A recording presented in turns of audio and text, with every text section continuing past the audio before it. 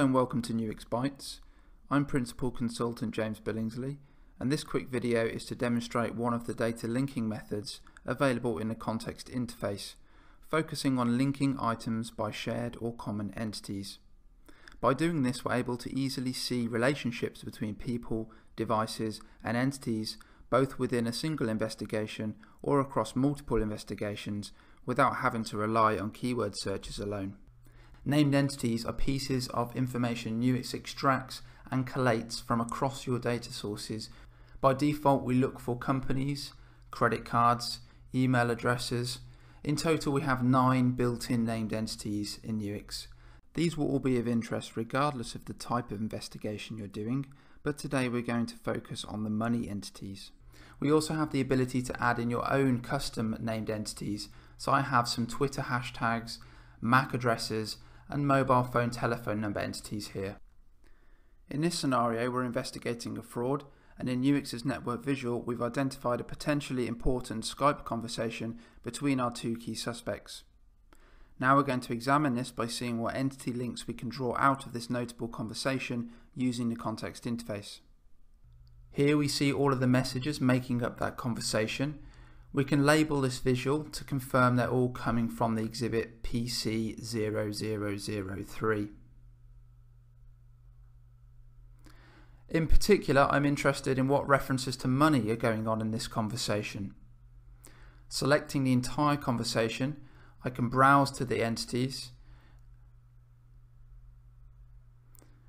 and see there are 3 references to money and go ahead and expose those.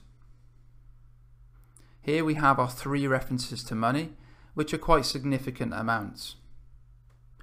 Next, I want to see if these money references come up anywhere else within our case exhibits, maybe in other conversations, maybe in a contract document, for example. Selecting these 3 entities, I'm going to send these to a new context tab to search across the entire case.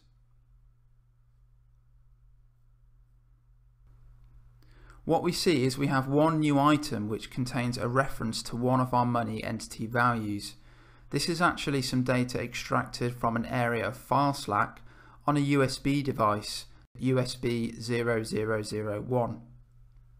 The data we've identified here actually contains part of a webmail message carried out using the temporary email service Gorilla Mail. If we go ahead and expose those email addresses, we can see those Gorilla Mail addresses being used, which were actually accessed using a portable version of the Firefox browser on the USB drive. So let's see what other references to money were made within this email exchange. So there's one more reference to money we can extract here, namely $10,000. So again, this is a pretty interesting exchange here. And if we look at what other entities exist, I can see there are some people entities and also things like mobile phone telephone numbers. So I'm going to go ahead and extract these mobile phone telephone numbers. In this investigation scenario, we suspect there are links between the suspects under investigation and suspects from a previous related fraud investigation. We're going to see whether these telephone numbers correlate with anything else we have on some mobile phone data we've acquired in that previous case.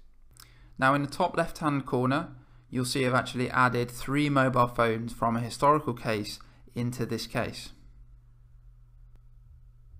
So now I'm going to go ahead and search these mobile phone numbers across the entire case, including those 3 mobile phones. Sending it to a new context tab now. And again, let's go ahead and arrange it by exhibit.